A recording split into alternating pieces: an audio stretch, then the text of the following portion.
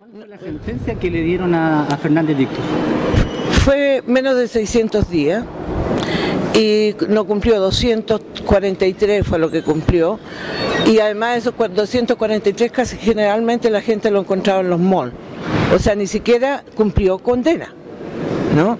Entonces cuando me dicen, cumplió condena, ¿qué condena? O sea, eso es una chacota, lo mismo que ahora, ¿no? Lo mismo que está pasando ahora con los degollados, ¿no? Entonces, ¿cómo? ¿Hasta cuándo? ¿Hasta cuándo?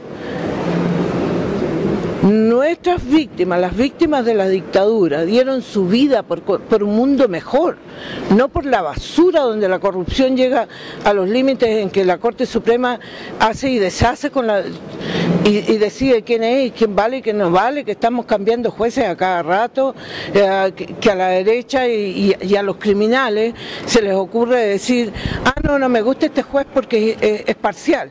Dice, ¿qué parcialidad vienen a hablar ellos? ¿Con qué derecho? Entonces te digo, aunque tú me preguntes por qué 27 años después, no es 27 años después, esto está siempre.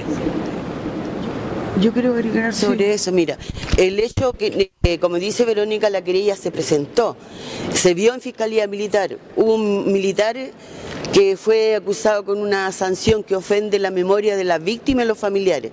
El problema es que aquí hubo una patrulla que están identificados, las personas tienen nombre y tienen rostro, y esto fue un crimen de lesa humanidad. Cuando se persigue a una persona, se le rocea de benzina, se quema vivo y después lo tiran en una calle solitaria, eso no prescribe ni siquiera en la justicia militar, que es juez y parte.